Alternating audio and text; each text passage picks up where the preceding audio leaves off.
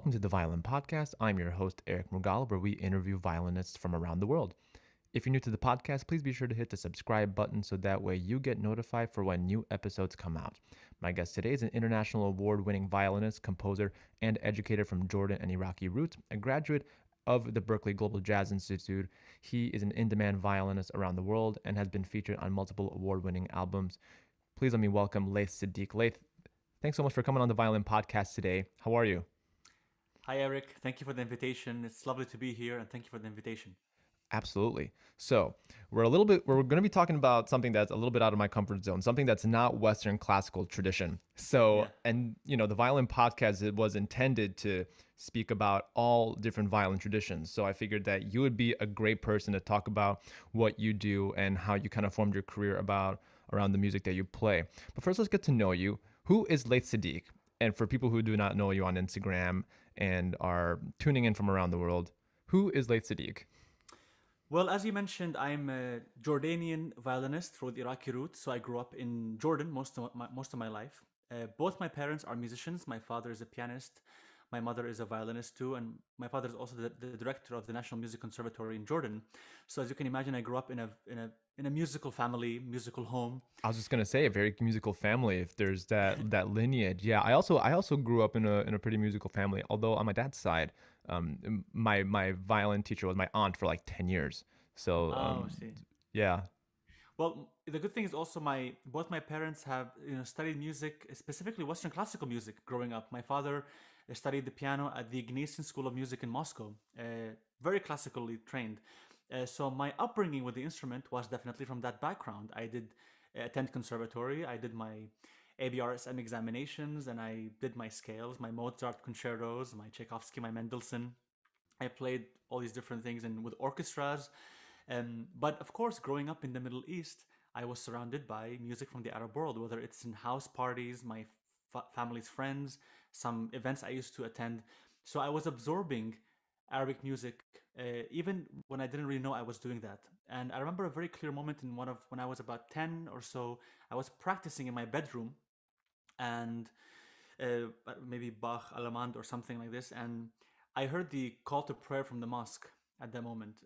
And it's something that I've heard all my life because in Islamic countries, it's something you hear 5 times a day. And then at that moment, I was holding the violin. I started to copy the sound coming from there, which is using specific modes, or as we call maqamat, the modal practice, the microtonal practice of Arabic music. And that was the moment when I realized, oh, my violin can speak a different language. And it's not just what I was taught that it could play. So I would say my curiosity with this music started at that young age. But it was only until I got to Boston when I was 18. Uh, that's when I really got deeper into Arabic music. Wow, what a fascinating introduction to that world of I can't imagine what that feeling must have been like where I guess I can in some way, but where you enter into a space and then all of a sudden there's that spark Mm, moment where you're like, "Oh my gosh, I can do more than just what I've been playing all my life." yeah. Um, so talk to me about Arabic music and how you got really that's how you were introduced, but how were you able to was it different? Was the tuning systems different? Was the playing style different? I'm sure the playing style is really different based on what I've seen on your Instagram videos. But Yeah. talk to us a little bit about your journey as to becoming more intimate with Arabic music on the violin. Yeah. Well, as any tradition, especially an old one like Arabic music, classical music, is that it's an oral based tradition. So most of the learning is done by listening. So I think that my training really began at that young age of 10 and even younger, listening to the songs. So the repertoire is very important, much like a jazz musician would be listening to standards growing up, and that becomes part of their language, their vocabulary when they play this music.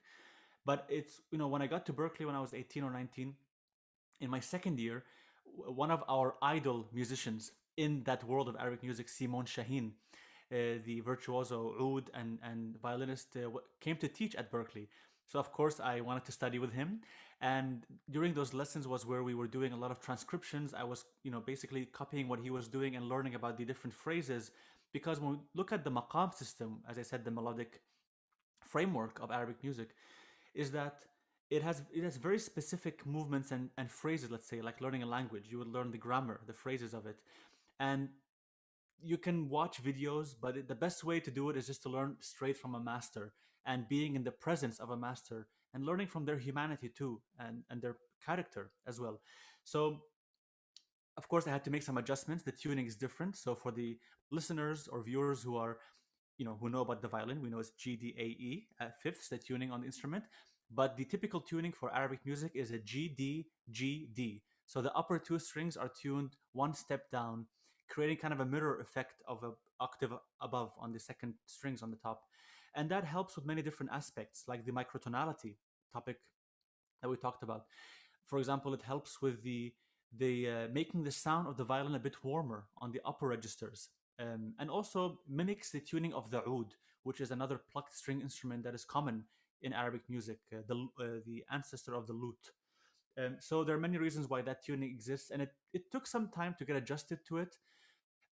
But I think also growing up in a a home where improvisation was playing a big role, I think I also absorbed that, and I'm used to just improvising my way through things and being, um, what's the word, like, it's easy for me to adapt, let's say, to new situations, and that helped a lot with me approaching a new style of music at a later age.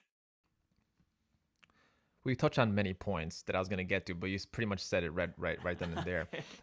You did talk about the tuning system of Arabic music, but also you're talking about how it's passed on in oral tradition, and I can imagine that a lot of it is folk, that where you cannot.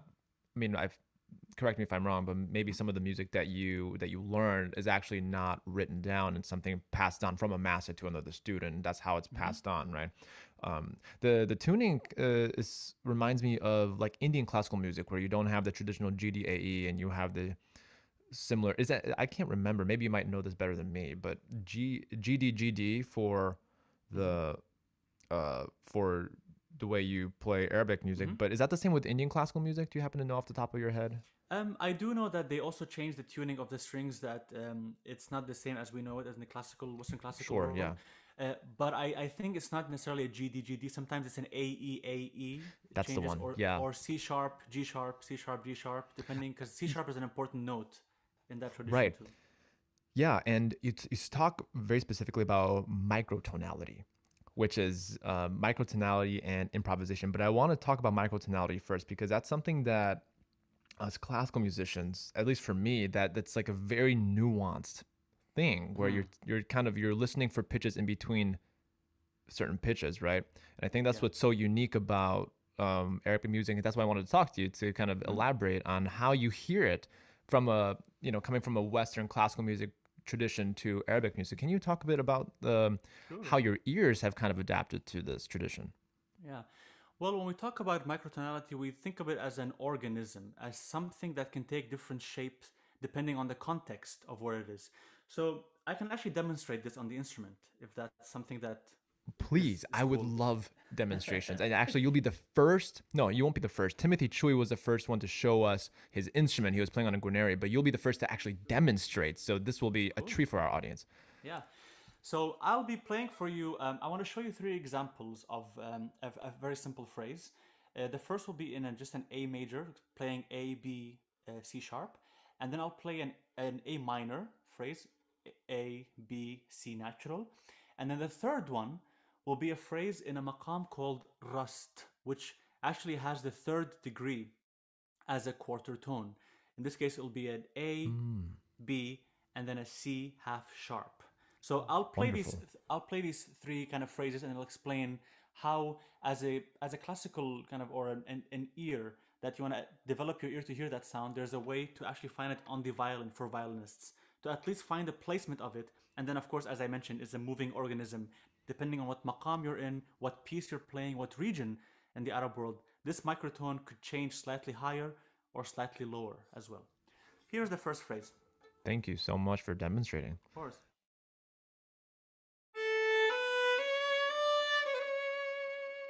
Stopping on the C sharp. Hear it again. Cool. Nothing unusual to our ears. Next phrase is going to be, I'm going to be playing a C natural now. A minor. And now in the rust, which will give you a C half sharp.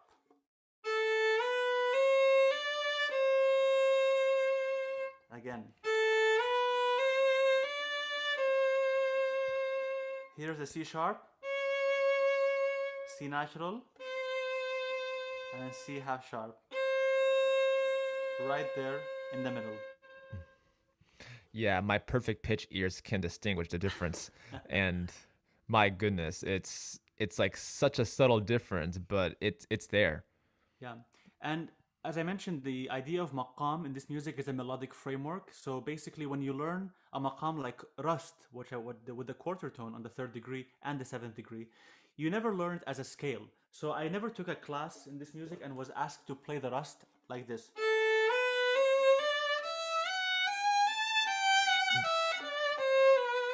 Sure. I was I was learning melodies, and through those melodies, through the repertoire, is how you understand how the maqam is formed. So I think that's a very interesting perspective for me that was different from my classical Western classical background, where I was learning scales and etudes, Kreutzer, and so on, so on, and then I would apply those techniques on pieces. But in this case, it was the reverse. I was learning the pieces first, and then understanding how the technique, the melodic technique, works on it. Yeah, it's very interesting. And I think it goes back to what you said about the oral tradition, where first you kind of you learn by doing, and then you kind of then take a step back. It's kind of like the reverse engineering, where you learn the piece, and then you reverse engineer it. You learn how you did it, and then you teach how the way you did it. And it's very interesting how you said it's an organism. Are there macabre? Is that what am I Maqam, pronouncing it's that right? Are there many different macabre? yeah, yeah. There are many different. There's about seven maqam families, and each of those families can be seen as a Macabre. Okay. tree with branches or roots, however you want to see it. So each maqam can modulate and move between each other. So that's where improvisation really, I think the music shines a lot in improvisation, because once you have the vocabulary, the knowledge of these different maqamat, then you can easily switch back and forth between them, and almost like playing with Lego pieces and creating different shapes. That's really cool. I so admire that. That's something that will probably take me a little while to figure out. I want to transition into improvisation because, as I said in the introduction, you attended the Global Jazz Institute at Berklee in Boston, and I love Boston. Boston's one of my favorite towns, and you have improvisation embedded in your education and in your upbringing. Um, Talk about some of your improvisation techniques. Like for me as a classical musician, and sometimes we often get locked into this trap Mhm. where we only play what's on the page, and it's very difficult for us to get out of that framework to kind of experiment something new, whether it's to respect the composer's wishes and play the notes that the composer wrote and everything. So where there's a bit of liberty in that, and I want you to hope, and can you talk about the freedom and the liberty you get in improvisation? Yeah. Sure. I mean, there's two kinds, I would say. The first kind is improvisation as a lifestyle, and I lived that growing up because, as I mentioned, my parents used to always have guests at home, and I would be in the room playing, I don't know, PlayStation, Nintendo, whatever, and they would say, Layth, come out with your violin. I would come out and they would say, play this piece. So I find myself in this moment where I haven't prepared for completely, but I have the tools to actually get me through that. So I would just find a piece in my head and I would play it and it'll be fine. They clap and so on. So that was a really important practice for me to get to the stage where I am now creating my own compositions in the moment. And for that, which is the second point I wanted to make, is oftentimes when we talk about improvisation, it's, you think about it as someone playing freely, just being free on stage, so much freedom and creating ideas out of nothing. While in the same time, there's so much inner structure that's happening inside that person's head, even though they're not thinking about it that way. And I always talk about this when I teach Arabic music, is that the name for instrumental improvisation is taqasim, Taqasim, taqasim, which means to cut into pieces, which basically means putting something together.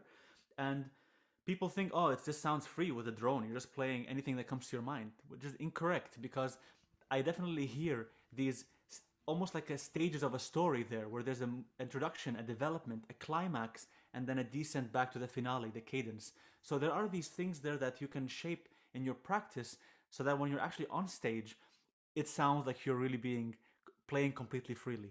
I was just gonna say that you're, similar to classical music, you have the rondos, you have the sonata forms and everything. So you also have that where there is a structure in your head, and you kind of have like a template.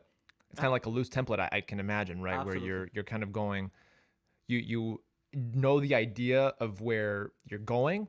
However, the journey of that melody or whatever you're doing is eventually evolve into this structure, which is, I think it's cool, and I give Yeah. every respect um, for people who improvise, because I just do it terribly. It all sounds like Haydn for me. That's something that my professor used to say. It's like, if I improvise or try to do something, it just sounds like Haydn. But and I feel the same way too. But can you talk about your relationship with jazz? Because Mhm. coming from Western classical music, then going into the um, Arabic tradition, and then going into jazz, are there any similarities between all three, or none at all? Yes, I mean definitely the similarity in terms of the when we learned when I studied classical music, at least my teacher, thanks to him, that we did talk about it as well from the perspective of improvisation, talking about Bach and other Mozart, other composers that improvise a lot in their cadences or in their actual pieces, the way they were created. And then Arabic music was, of course, all about improvisation. So I feel there's been a steady growth in my mind and musically until when I get to the moment when I reached the Berklee Global Jazz Institute, where I wasn't really necessarily um, learning to become a jazz musician. That wasn't the purpose of what the Institute does. But what it does is that it teaches you about the history of jazz. It teaches you about certain harmonic tools, for example, learning about chordal progressions, learning about the repertoire. As I said, it's also an oral tradition, jazz, just like Arabic music. So there's that commonality too. But what I got out of that year of being at the Masters was that I was able to hear my I actually found my identity at a much more deeper place than before, because I saw it from a different perspective, and I start to connect the different threads between where do these sounds of jazz come from Africa, from South America, from deep parts of the Arabian Gulf. So these connections became a huge part of that year for me, and then I at the end of it I released my first album, Son of Tigris, which it's always gonna be my favorite, I think, for the rest of my life because it's the first one, and I put all these the elements there. the first one is your baby. Is the You baby want to make exactly sure that the first one is like the most perfect one, and then you can experiment later on. right? And I wouldn't say it was necessarily the, at least for me personally, that it was the perfect one, but it was the perfect display of who I was in 2016, what kind of person Layth was, and it's just a nice documentation in time of that person. So, it's I've been open minded enough all my life, thanks to my parents, to be able to see connections in everything and to not push things aside because they sound different. So I think that's been one of the qualities that has made me find a path in music in what I do today. You said about albums, it's kind of interesting to see yourself back in 2016. In some way, for a musician standpoint, the best time capsule is a musician's album history. You kind Right. of see the progression of how their playing style evolved, or even if it stayed the same.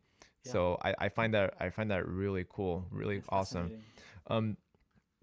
Um, you talk about your albums, and something that I didn't mention in the introduction is your involvement in music education. You are Yes. a professor at Tufts University out in the Boston area. Mhm. Can you talk a bit about what you do there, and what your goals are with your position at Tufts? Yeah.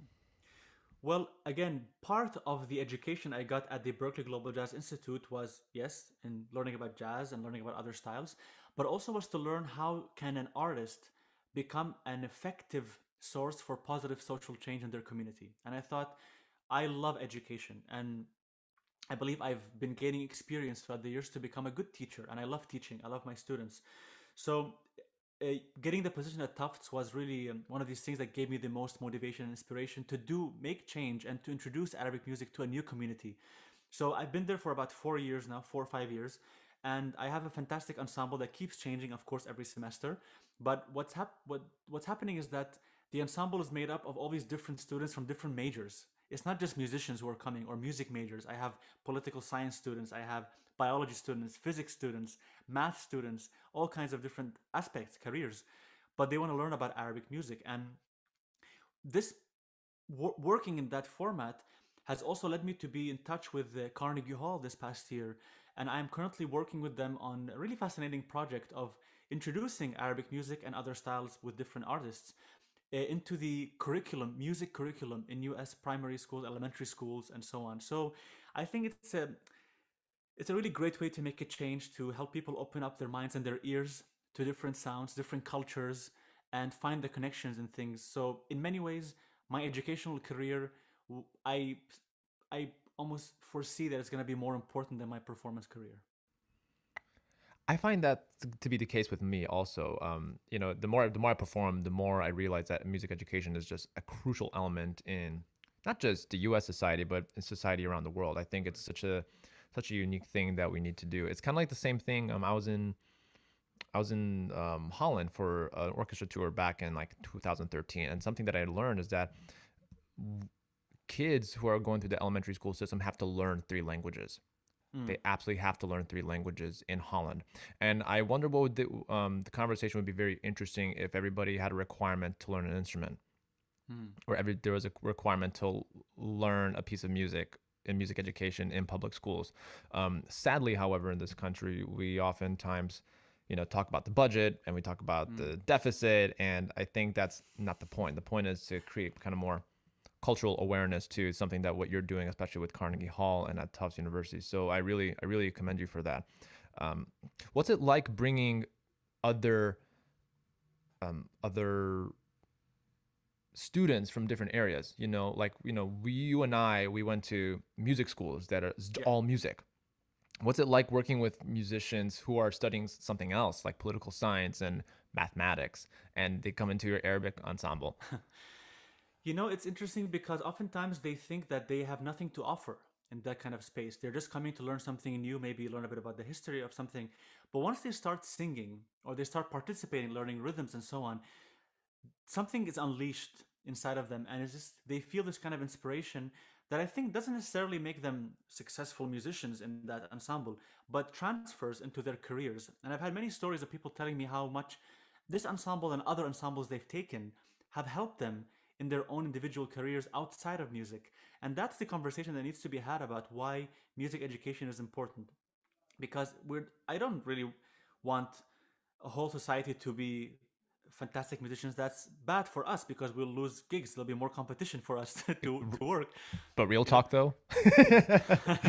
Yeah. So it'll be, the idea is that you offer this education because it stimulates certain parts of the brain, it helps in other aspects of life, and it makes future generations, especially people who, let's say, physics teachers, doctors, who will have financial stability in the future to support artistic programs.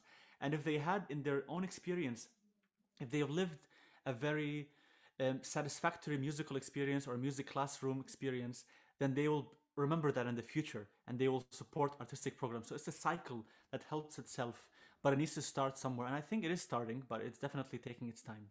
I do agree with you that it is starting. I think you could see that maybe the first 10 years of the 21st century, like 2010, there's a very big, heavy focus on mathematics and science. But I think once we come out of this pandemic, we're still in it. But, as of this episode, it'll be different once we reach maybe February or March. But my intuition, my guess is that there's going to be a big emphasis on arts education, because now you have all these people. I think the benefit of music education is that you have the opportunity to be creative. Mm-hmm. And something that I want to share, I was watching this Korean documentary series. My wife's Korean, she's a pianist, and we were watching this just out of random, but I think is really relevant to this conversation about creativity. There was a person who is a general manager of Lego in Korea, and he says that the number one opponent for business is the Korean education system, which I thought was a very fascinating thing, because in Korea, and of course I'm not Korean, but this is just simply based on what I'm observing, Sure. that the education system is a lot of tests, a lot of exams, a lot of um, just a lot of like studying and schoolwork. And the biggest downside is that these kids don't have the ability to create. Mm-hmm. You know, a lot of these kids are in middle school, high school, prepping for exams to get into good colleges, but then the creativity is what will um, bring them even more success in addition to what they're studying in school. So I think there's something to be said about music education. Yeah. And I apologize for all my listeners because I probably just lost half my listenership right there.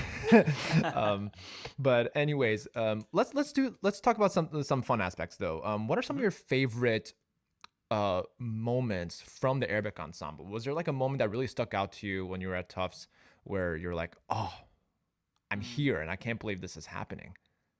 Yes, I think the concerts for sure, because at the end of each semester we'd hold a concert at Disler Hall, a beautiful hall that they have at the music department, and usually it fills up with the audience because it's the community. The Arab community is pretty big in Boston too, so they come and support. And it's one of these moments when we were doing a song that was it's a very popular song in the Middle East, and then in the middle of the performance, the audience joined along, and I looked at my students, and I saw this spark in their eyes where that they've never experienced something like this on stage before, and it reminded me of how it felt for me in my beginning stages of of being on stage and getting applause and so on. It humbled me in many ways, and thought, wow, it's wonderful that I could offer this feeling and offer this experience to other students. So definitely the concerts are big moments. You what you said reminds me of this one book that I was given by a friend called Zen Guitar. I don't know if you've ever heard of this book, Zen Guitar. Do I have it here? No, I think it's hidden somewhere. But it's very interesting because you're clearly a violin master in your own respect when it comes to Arabic music, jazz, improvisation, and classical music as well. And what the book talks about like white belts versus black belts. Where you're a black belt, you are a master, you are a sensei, right?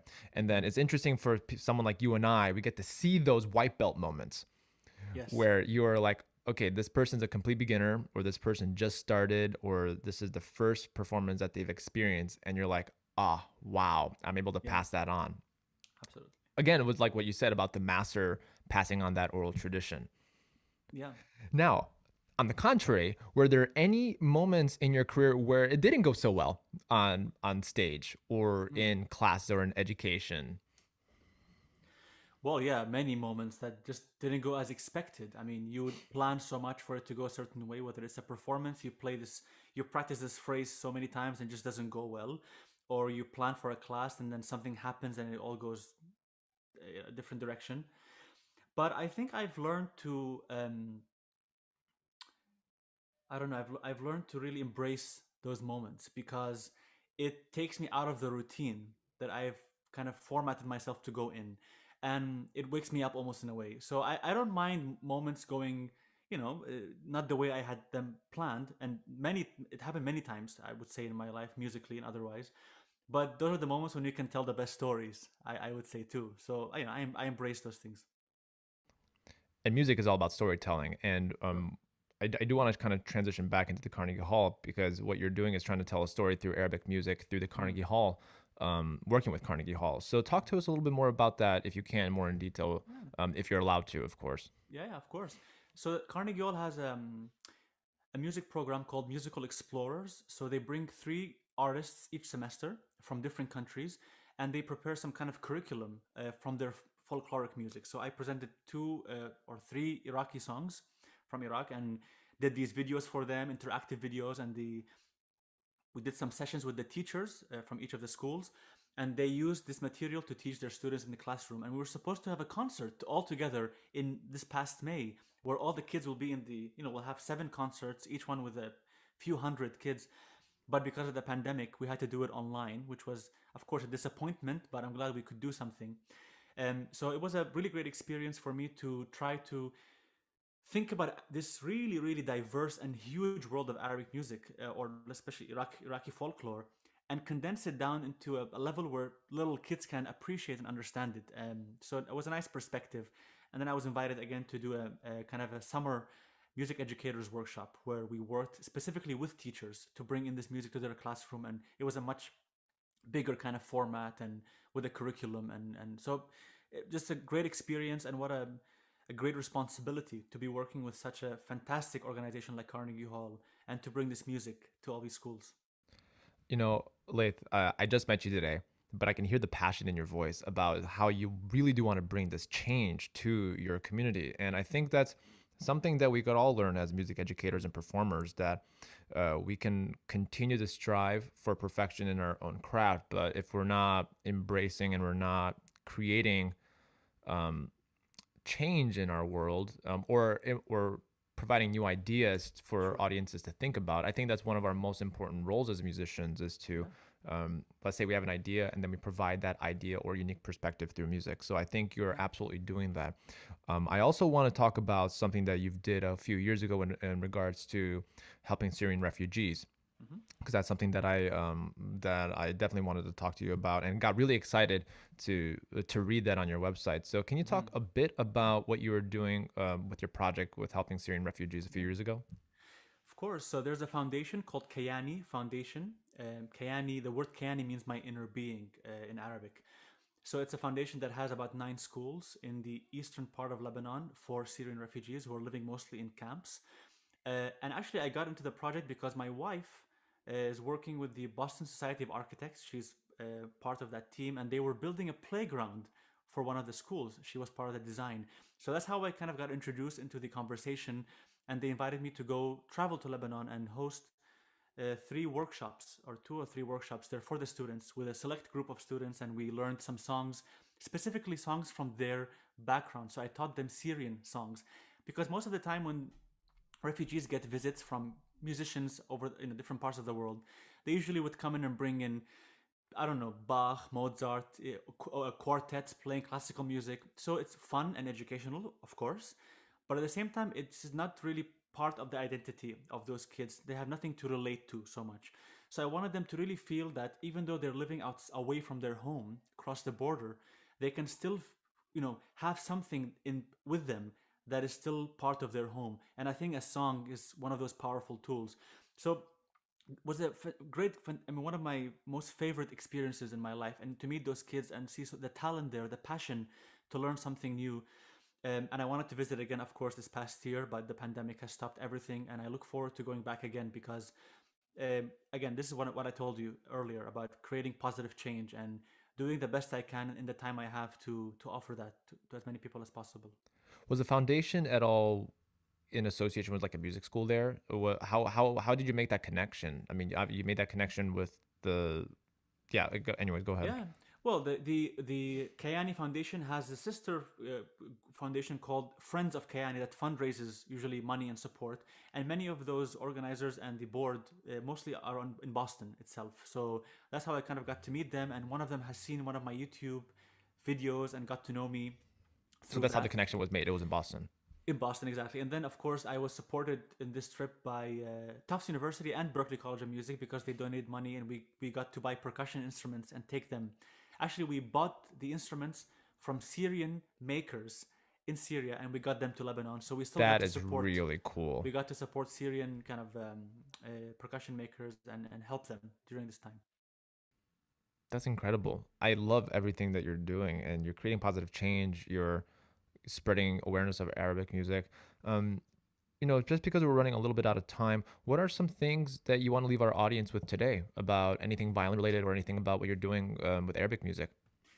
I would say that I'm thankful that I could have this opportunity, this platform to talk about this music. I'm assuming I'm the first person to talk about Arabic music specifically, Indeed, and I you would are. Yeah.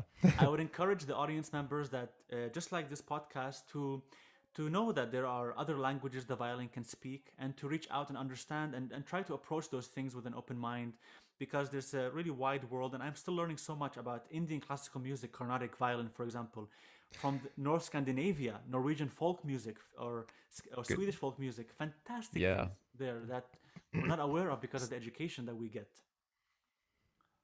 Same instrument, different language. Absolutely.